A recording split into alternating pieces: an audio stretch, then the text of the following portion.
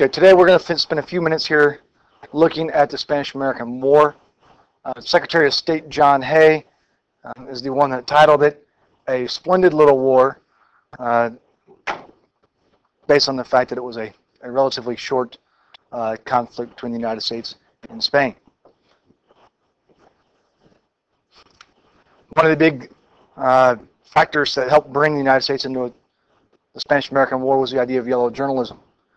We had two people that were really involved heavily in yellow journalism. One here was William Randolph Hearst, the famous newspaper editor and publisher of the New York Journal, and another one, and you might recognize his last name, and that's Joseph Pulitzer.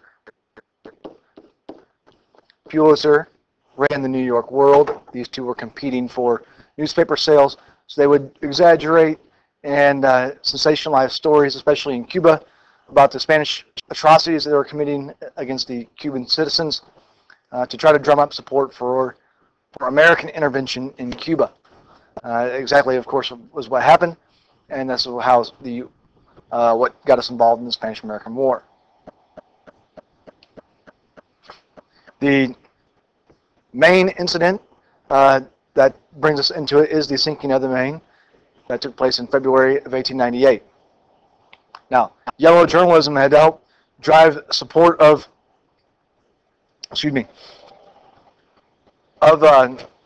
American intervention in Cuba. It helped the American government and pushed the American government to order the battleship Maine to Havana in order tacitly to protect American business interests, but also to investigate these so-called atrocities that the Spanish were committing against the Cubans.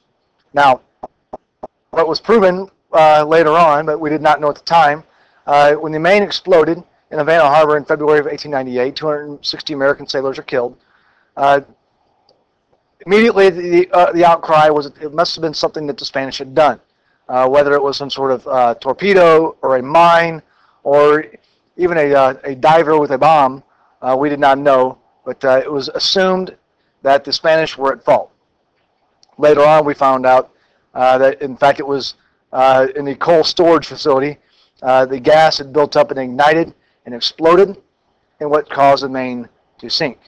And the Spanish actually had nothing to do with it, but hey, whatever starts a good war, that's what we're going to go with. So we declare war on Spain on April 25th of 1898, some 2 months after the battleship Maine explodes. Here you see this President McKinley, one of the political cartoons of the day we see up here, of course, waiting for the facts at the top of the screen. Off in the background here's the investigative committee coming to figure out what exactly happened on the Maine.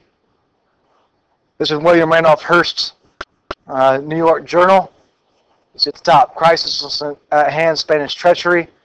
And then, nice and in small type here, in between there, cabinet in session, growing belief. Kind of gets lost in the fray. Perfect example here of yellow journalism. Again, another example from the New York Journal.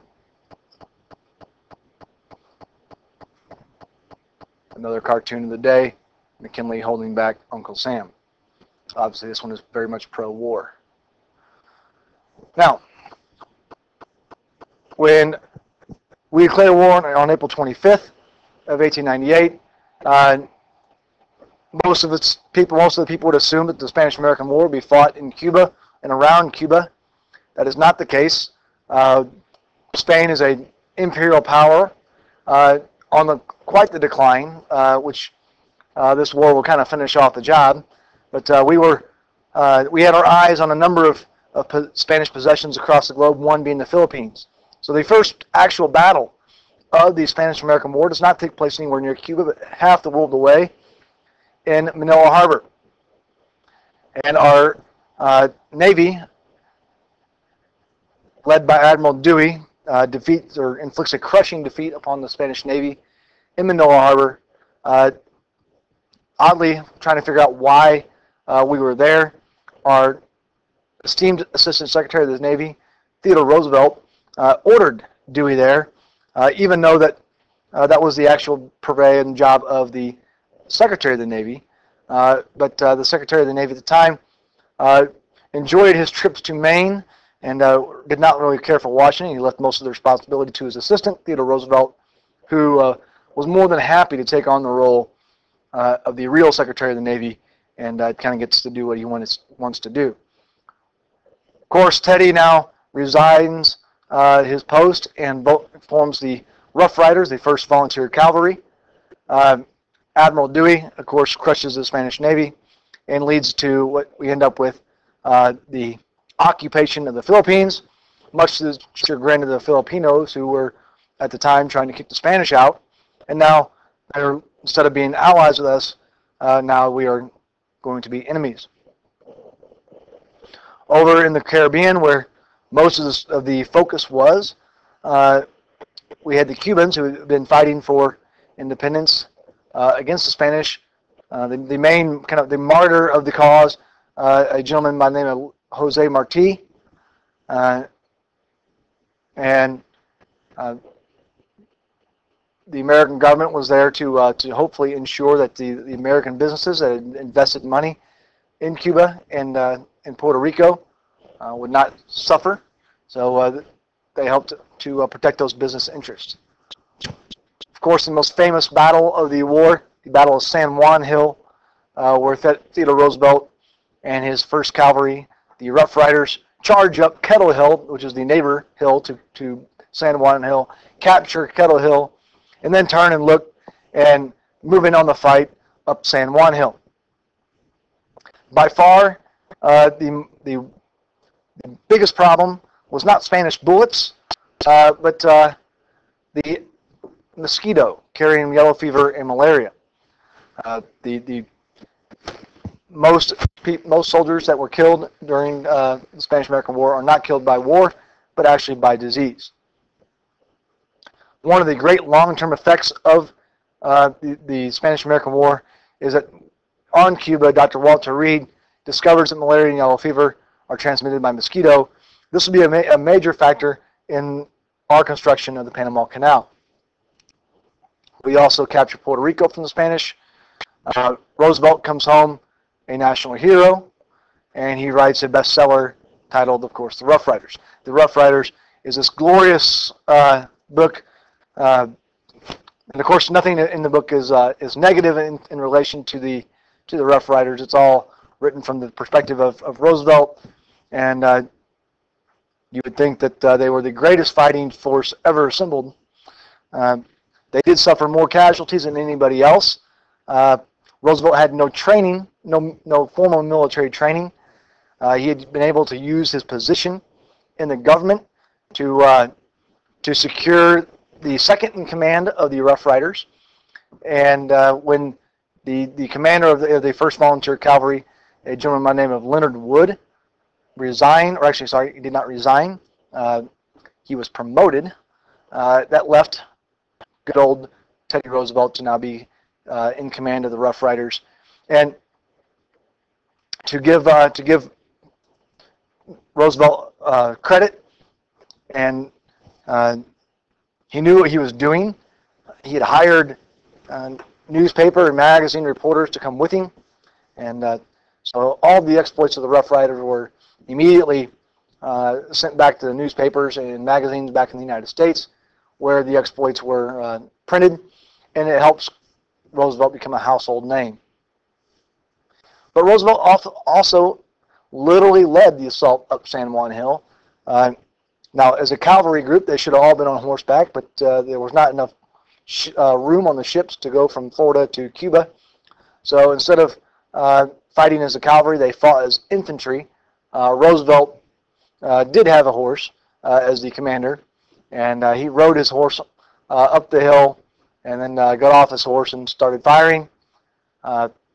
Whether or not he actually hit anybody, I do not know. But all the accounts will actually say that Roosevelt literally did lead his men up the hill. I'm going to skip through there. The Spanish, unfortunately for them, This war does not go well, and they sue for peace with the Treaty of Paris of 1898. This is our third Treaty of Paris in American history, so we have to make sure we know that this is 1898. What do we get out of it? As the United States, we acquire the Philippines. We get control of Cuba, Puerto Rico, and Guam. And of course, Cuba technically is going to now be independent. And this is not a cut and dry decision. The Senate ratifies the treaty in February of 1899. So in the span of 1 year, we had now acquired the Philippines, Cuba, Puerto Rico, Guam, and Hawaii. So we have a liking to islands and nice tropical beaches. When the war is over, Roosevelt is elected governor of New York. We have now become an imperial power. And you can see here that it was a great war in one respect, in that in these 5 or 6 months of fighting, we only had 385 American soldiers that were killed. Yet over 2,000 are killed by non-combat fatalities. Most of these being yellow fever or malaria.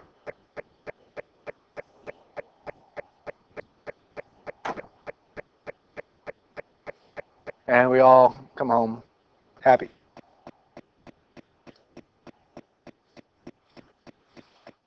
Okay, our next lecture will be on the Panama Canal. So you guys be ready for that one.